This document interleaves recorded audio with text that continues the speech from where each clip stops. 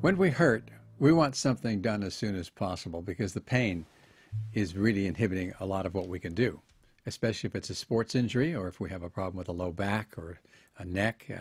Sometimes the pain there can be really difficult. In people who have spinal stenosis, frequently we're doing what are called epidural spinal injections that use steroids. And they work pretty well in the short term. They relieve the pain a lot of the time, and for some people, they actually improve over the long haul substantially. But a new study shows that in people who have these epidural injections, that over the long haul, they don't do as well. There was a study done that was published in the journal Spine in February of 2013 that showed that after 4 years, those people who had epidural spinal injections or steroid injections had more pain and less function. What's happening there? Basically, what we're looking at is steroids that are very powerful anti-inflammatory agents, and they're wonderful for relieving pain.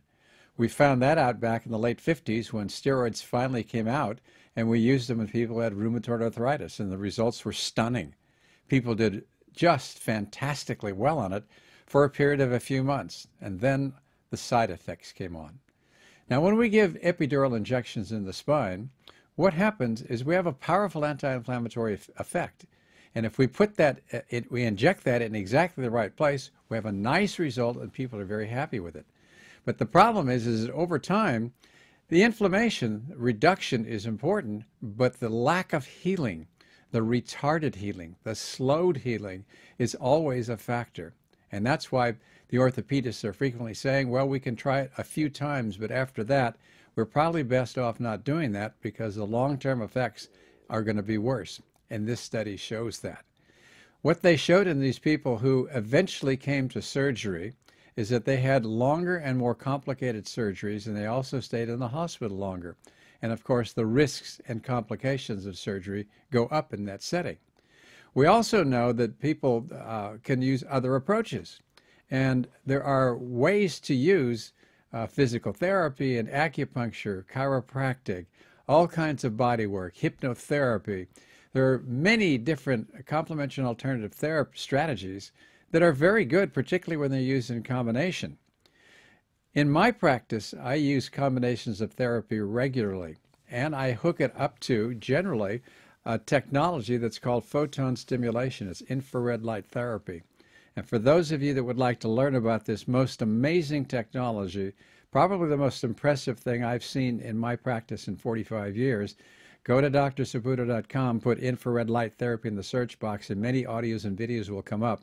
They'll explain to you how it works. But basically, what we're looking at is a technology that increases circulation so it can provide more blood and nutrients to those areas where there's not good circulation, like an injury. It increases the production of ATP, which is what makes cells work. Gas makes the car work.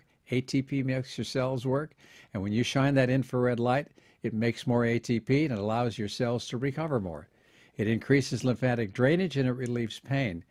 And it causes healing. So contrary to that steroid injection, which is anti-inflammatory and reduces healing, the infrared light therapy increases the reduction in pain, but also increases the healing. So we've got a strategy here that uses many different therapies and, of course, looks at surgery as a possibility, but that's usually the last choice in my practice. So what we have here is an integrative approach that makes a lot of sense. We know now that this literature is out, that we don't really want to be using a lot of steroid injections because if over the long haul of 4 years, people are going to be doing worse than the people that didn't get the steroid injections, we should be thinking about a different approach. And the integrative approach is what I recommend.